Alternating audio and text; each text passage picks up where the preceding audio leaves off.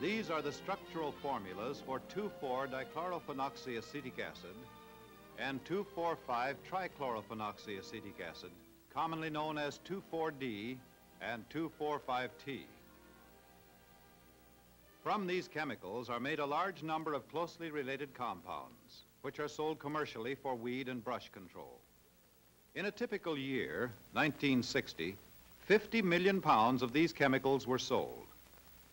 For weed control, the chemicals have been extensively used in a very dilute form as sprays to inhibit the growth of broadleaf weeds in fields of wheat and corn without damaging these crops.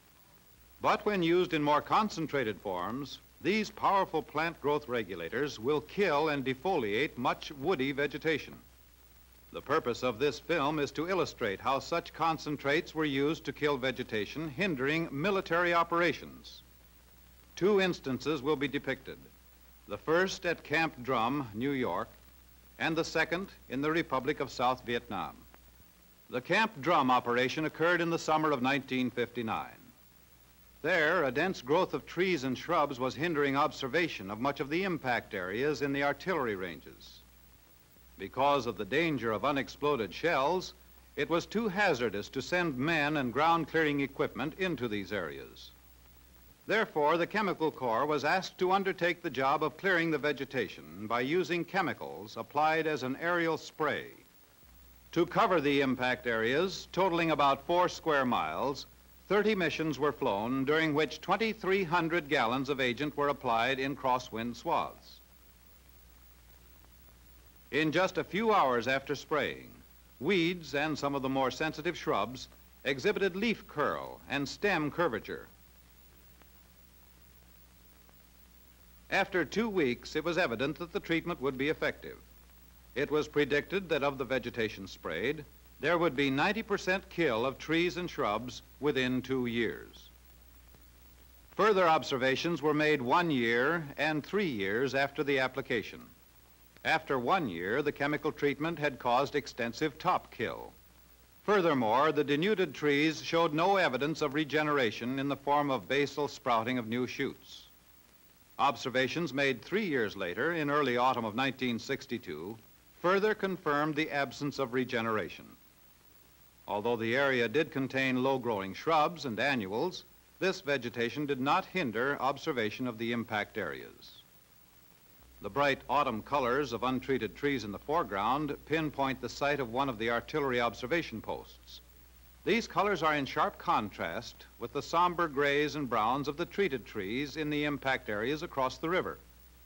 Because most of the trees in the treated impact area are incapable of regeneration, improved visibility over the range is expected to last for a number of years. 2 years after the Camp Drum mission, the Advanced Research Projects Agency of the Office of the Secretary of Defense initiated a project to determine whether visibility in troublesome jungle vegetation in the Republic of Vietnam could be improved by aerially applied chemical sprays.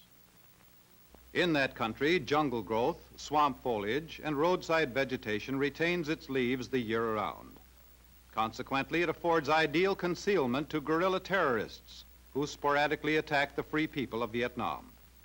Accordingly, a 2-man test team from Fort Detrick, Maryland, was assigned to test the feasibility of removing the concealing vegetation with herbicides.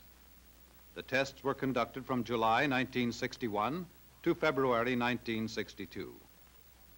Because of the urgency, the tests could be conducted only with disseminating devices and those chemicals and plant growth regulators which were immediately available.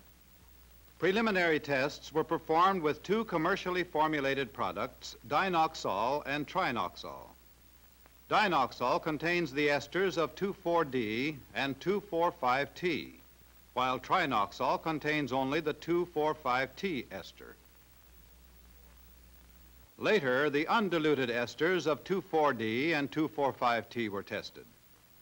Color bands of pink and purple identified drums of these materials.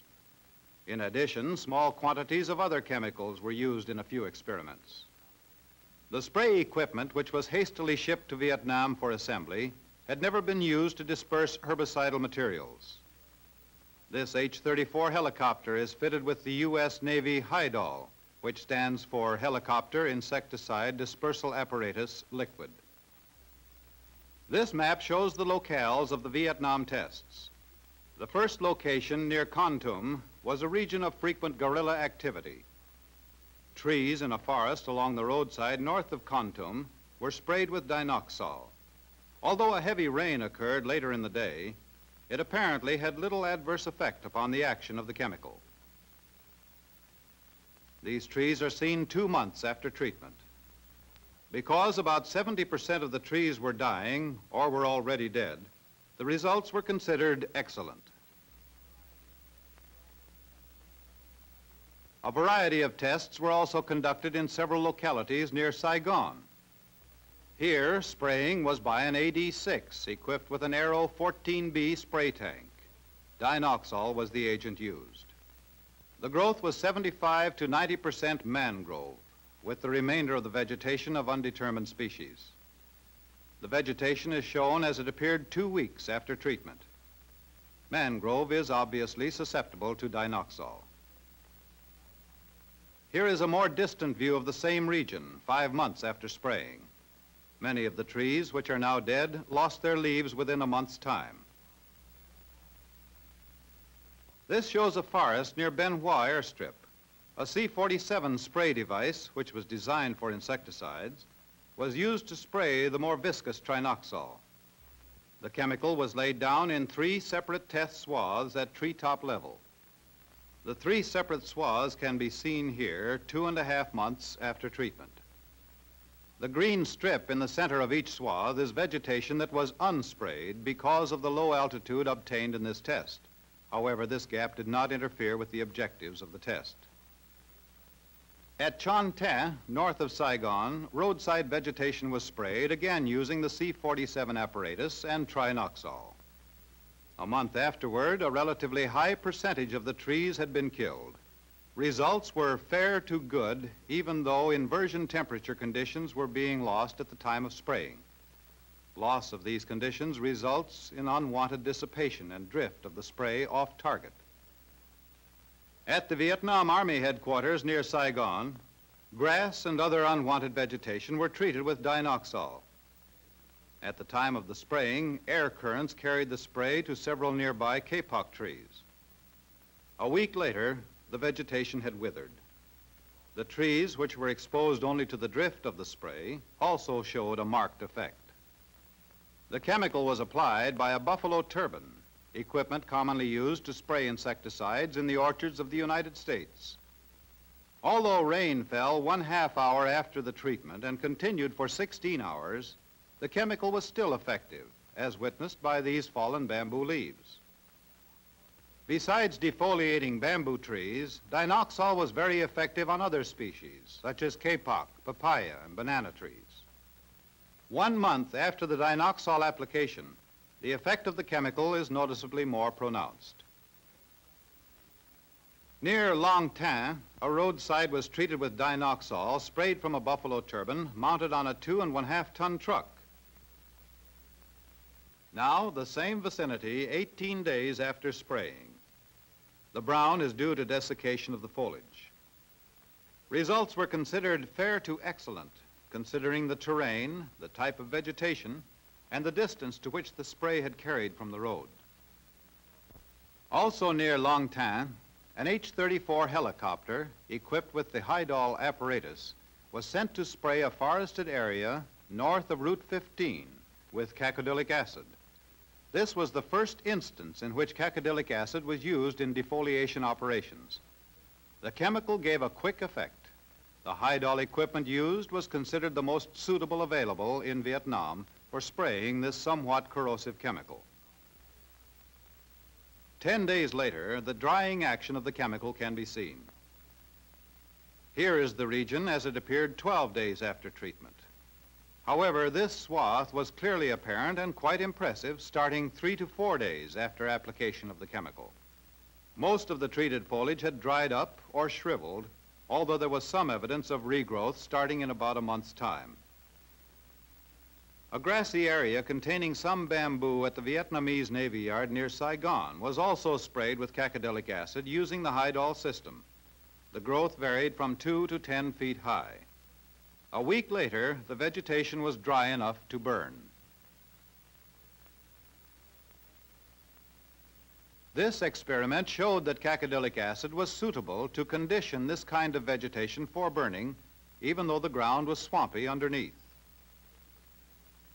Bamboo, banana, deciduous trees, and native grasses are seen 3 days after they had been hand-sprayed with the undiluted commercial product called diquat.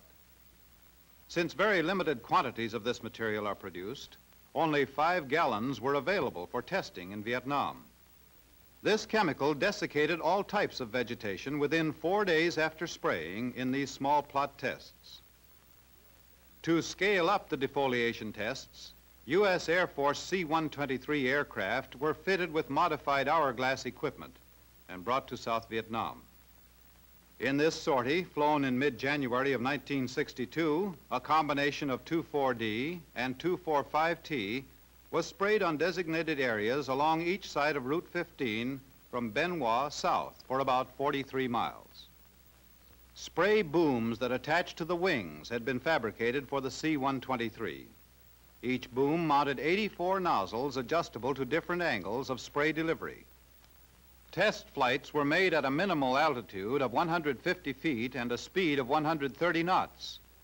This altitude was sufficient to allow the spray from both booms to blend before settling on the foliage below. The runs were made at dawn, since this is considered the best time to obtain inversion conditions and settling of the spray. Because of the dryness of the season, and because the hourglass system was not initially designed for very high flow rates, reaction of the upland vegetation to the chemicals was not considered entirely satisfactory. However, in lowland mangrove areas where water was plentiful for growth, the response to chemical treatment was excellent. It should be remembered that the speed of reaction of vegetation to chemicals depends upon a number of factors, the more important ones being 1, good growing conditions, 2, type of vegetation, and 3, efficiency of spray application. Accordingly, satisfactory response to treatment may require from 2 weeks to 2 months, depending upon these factors. In summarizing the work in Vietnam, much worthwhile information was obtained, and the mission was successful, although conditions for operations were far from ideal. As a result of these tests, defoliation spraying was placed on an operational basis. Those chemicals already proven most effective as defoliants will continue to be used until faster acting types can be developed. It should be noted that the chemicals, when used appropriately, are harmless to man and do not render the soil unfruitful beyond one agricultural season. Defoliant operations are continuing on a daily basis in the Republic of Vietnam. Targets are vegetation along lines of communication, roads, canals, power lines, and railroads. The number of ambushes in sprayed areas has dropped to practically zero. Military worth has thus been established.